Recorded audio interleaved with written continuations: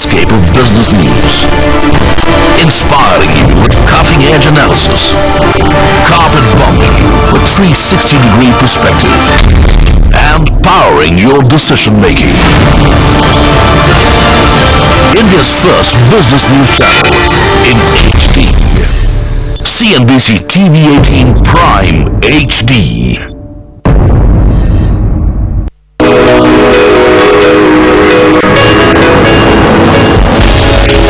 Welcome back. The promoters of Hindustan National Glass have put in place a unique strategy to grow the business. They take over 6 companies, turn them around successfully at double quick time. To understand how they manage to keep pulling out aces at regular intervals, my colleague Veena Krishna caught up with C.K. Somany, promoter of Hindustan National Glass, and his son Mukul Somany at the sprawling residence in Kolkata. Mr. Somany, Mr. Mukul, Mr. Iqbal, thank you for joining us. Mr. Somany, I'll begin with you. Hindustan National Glass is the market leader since inception in the container glass segment. What do you attribute your success to? Well, our success has been our business model to support our customer, give them bottles at competitive prices, give them solutions for packaging, and at the end of the day, after all, cost is a factor. We have to score on other packaging material.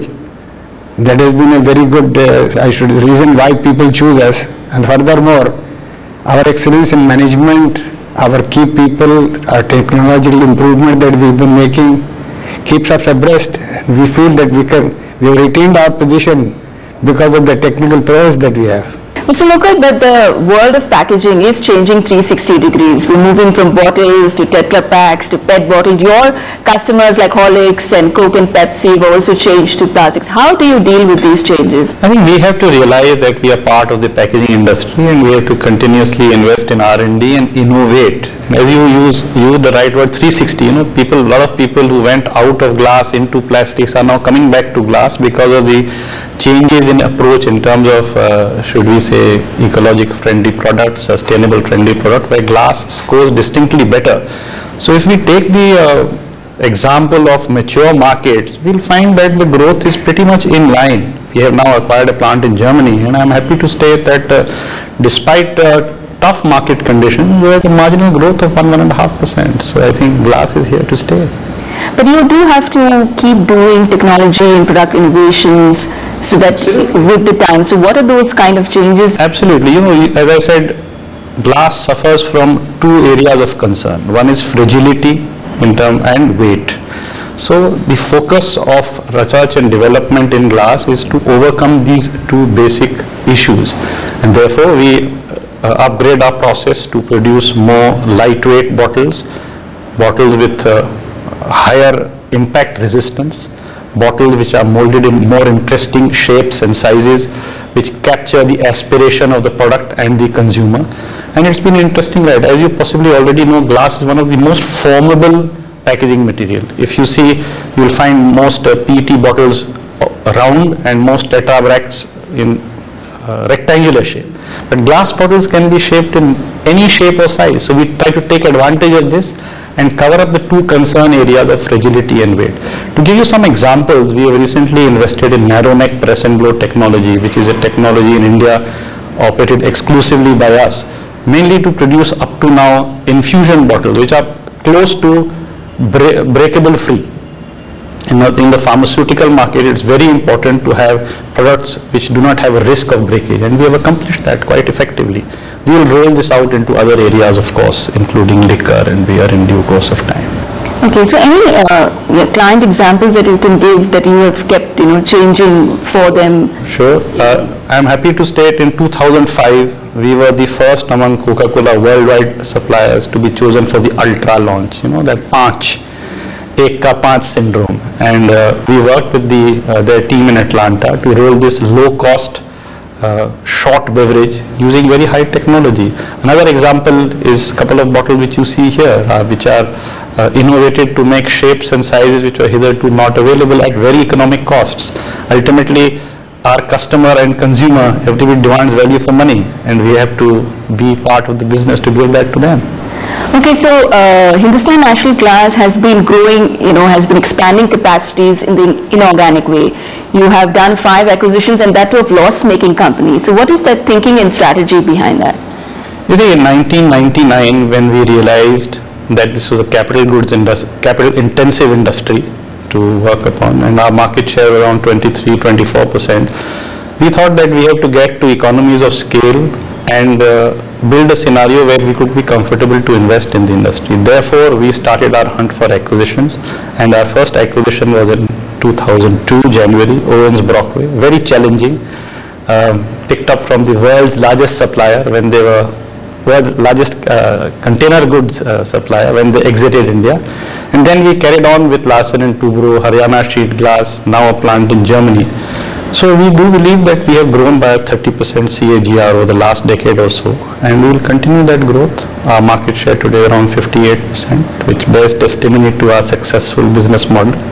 But these were loss-making companies. So what do you think that they did wrong and you did right? I don't like to say what they did wrong. I like to concentrate on what we did right, I think, which is more important. Stuck to the basics, sweated assets, ran to full capacity, and integrated the process in a way where we could leverage our experience within the industry of last 55-60 years. I think, to summarize, that is what we did, which was different.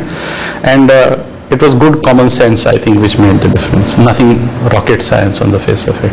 So what is the biggest risk you would say you have taken in business? When we took over Owens Brockway in 2002, if those losses would have continued 18 months or so, we would have wiped out our net worth by more than 50%. So I would think that was the biggest risk which we took.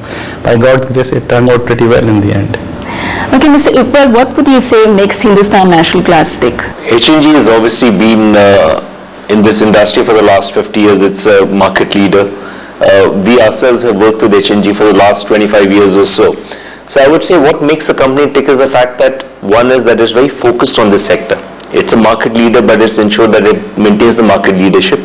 The second part is, as a market leader, is always stayed ahead on the product and innovation. And the third, which is very important, is that it's not really a retail environment, this sector. It's a classic B2B environment. So you need to ensure that your corporate customers are always looked after, and you create that interdependence, that you work as real partners. And I think those are the factors which have really worked with H&G well, and clearly the management and the transitions of various management and the way it's been built up has also assisted the company in ensuring it is where it is at this moment. Okay, Mr. Somany, you've been there for so many years, you've founded the company pre-independence. What are the challenges you would say today a businessman in India faces? Well, we have to be globally competitive, but basic is we just cannot live on selling in India, making supplies to India. We have to think of going abroad.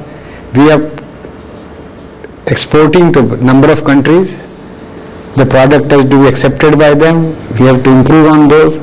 And the ultimate goal is we have to be there at the present as in Germany when we took over the plant. One of the reasons that we will be present in that country, we can better find out what they want. Improvements in our Indian operations will be much quicker than if we keep ourselves isolated. You can buy technology today, but the question is to have hands-on feeling. You have to have your own plant to know how things are and how things work abroad. Okay. Mr. Mukul, what would you say are the challenges? Businessmen in India have to face a high growth scenario where they have to keep market share but have problems in inputs and distribution. In our case, the inputs mainly relate to energy and raw material.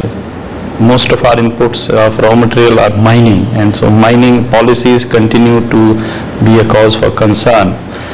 On top of that, power is a major input as far as we are concerned, and given the issues of Coal India, post issue of IPO, and the rise in price of imported coal, and the issues of problems in increasing mineability of coal, these are issues which we have to be very careful about.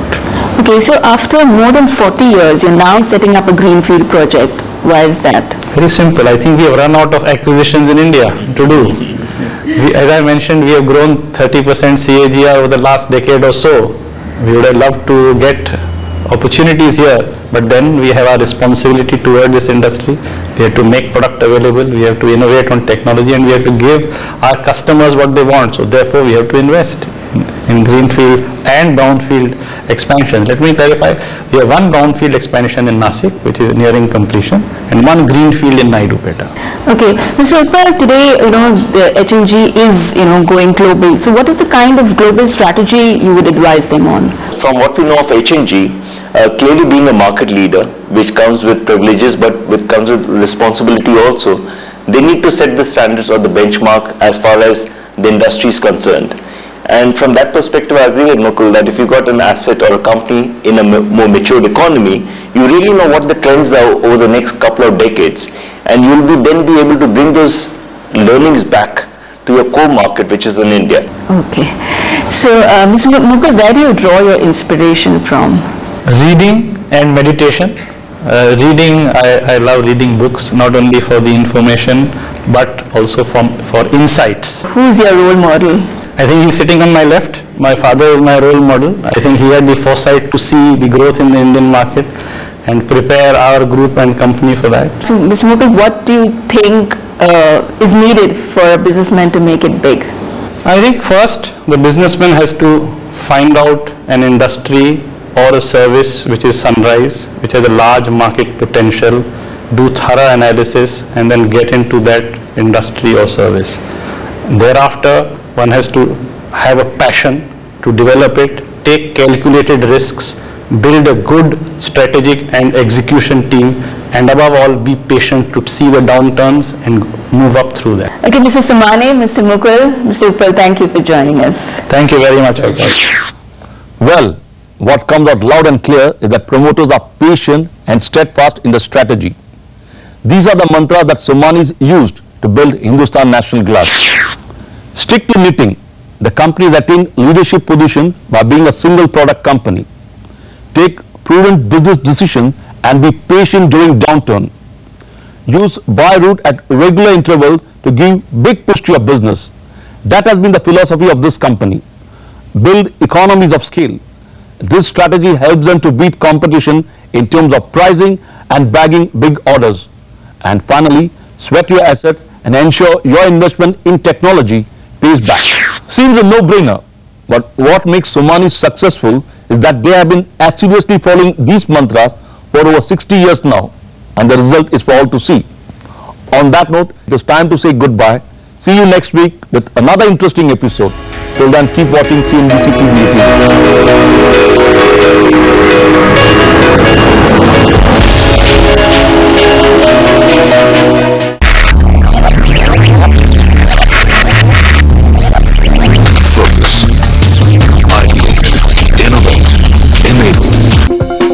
Presented by HSBC Commercial Banking.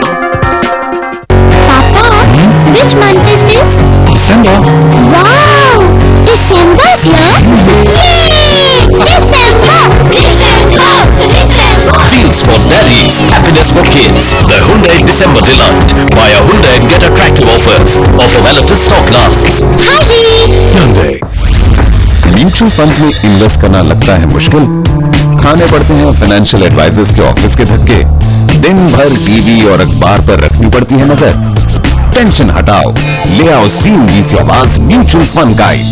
Gaurika Chaudhary और जाने माने expert से पाओ advice. घर बैठे बनो expert with CNBC आवाज mutual fund guide.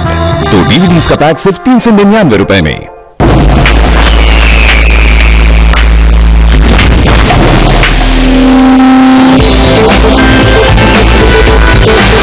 Rejuvenate. Re-energize. With Yamati Wills Men by ITC.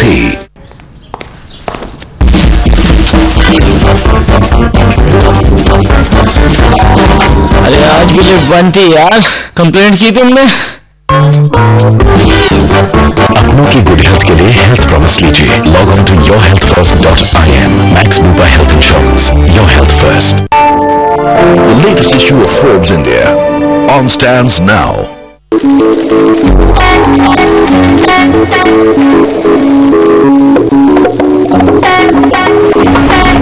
India India की #1 फोटोग्राफी मैगजीन बेटर फोटोग्राफी अब हिंदी में भी। A small town musician speaks the honey voice seductress put up with a secret, and the gun-toting gangster, all in a period musical performed live to the country's most discerning audience. Join me in an exclusive viewing of Rohan Sitti's theatrical masterpiece at the Shiva Fashion Broadway, only on the show studio. Round Live, done. Big impact on the market would be, of course, on the monetary policy changes which got announced on Saturday. For a quick review, Moneycontrol.com brings you business news in a whole new way.